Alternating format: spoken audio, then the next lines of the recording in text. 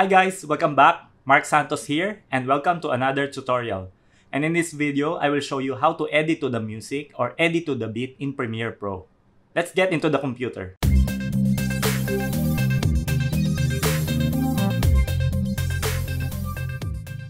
Open your Premiere Pro, and here I have a folder of stock videos that we will use for this demo.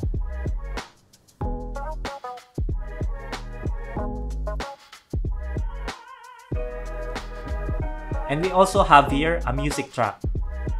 Drag both files to our project. Drop the music to the timeline.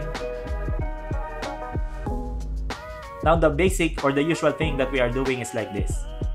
What we will do is to identify where we will drop our markers to the music. To do that, we will let our playhead scrub to our music and drop our markers as it plays.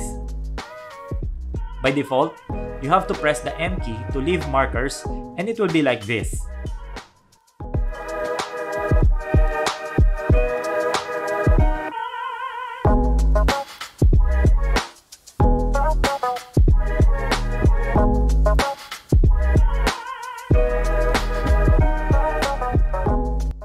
Now we have our markers.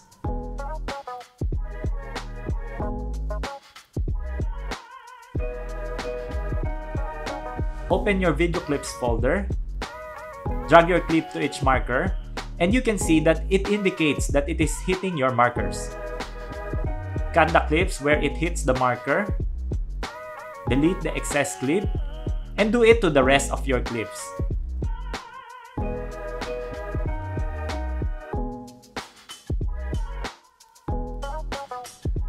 If we play from the beginning, it will be like this.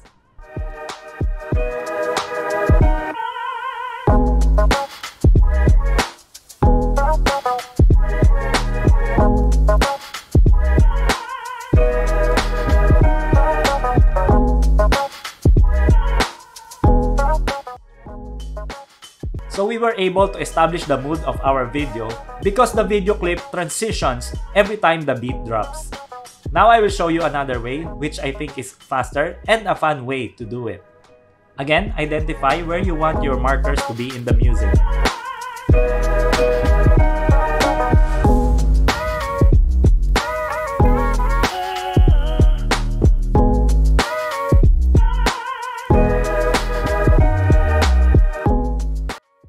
After we have all the markers, go to your video clips and select the first clip. Scroll to your last clip and hold the shift key before you press the last clip. Once it's all selected, go to clip, select automate sequence. Under placement, make sure you selected at unnumbered markers. Hit OK, and all your clips are automatically placed and cut into the markers. It's fast and it's a fun way to do when you are editing to the music.